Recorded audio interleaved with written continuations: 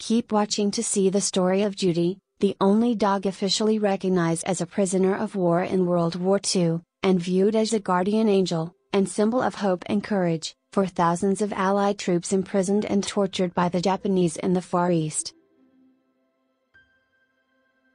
Thank you for watching. Please like and subscribe and hit the bell notification so you'll know every time I upload a new video. Judy was a ship's dog on board HMS Gnat and HMS Grasshopper stationed on the Yangtze before and during World War II. She proved able to hear incoming aircraft, providing the crew with an early warning. After part of the crew transferred from the Gnat to the Grasshopper in June 1939, the ship was sent to Singapore after the British declaration of war on Germany.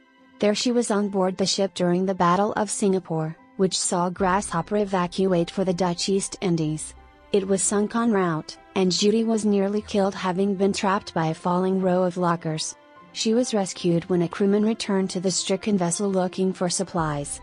On the deserted island with the surviving crew, Judy managed to find a fresh water source, saving them all. They made their way to Singapore in the Dutch East Indies and afterwards to Sumatra, aiming to link up with the evacuating British forces. After trekking across 200 miles of jungle for 5 weeks, during which Judy survived an attack from a crocodile, the crew arrived a day after the final vessel had left and subsequently became prisoners of war of the Japanese.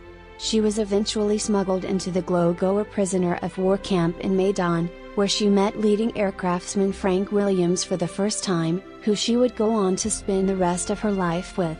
Williams convinced the camp commandant to register her as an official prisoner of war, with the number 81A Glogower Medan. She was the only dog to be registered as a prisoner of war during the Second World War.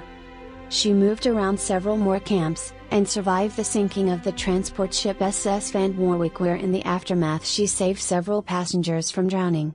Lace Earl from the Grasshopper smuggled her once again into the next camp, where she was reunited with Frank Williams. After the end of the war, Judy's life was put in danger once again.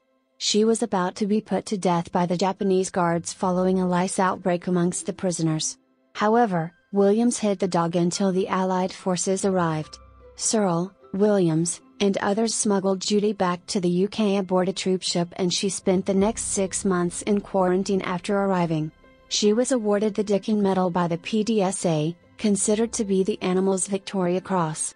Judy died in 1950 in Tanzania from a tumor, after traveling with Williams there to work on a groundnut food scheme.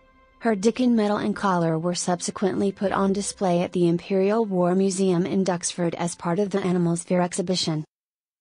If you found this video informative or entertaining, please give it a like, subscribe to my channel and hit the bell notification so you'll never miss a video from us.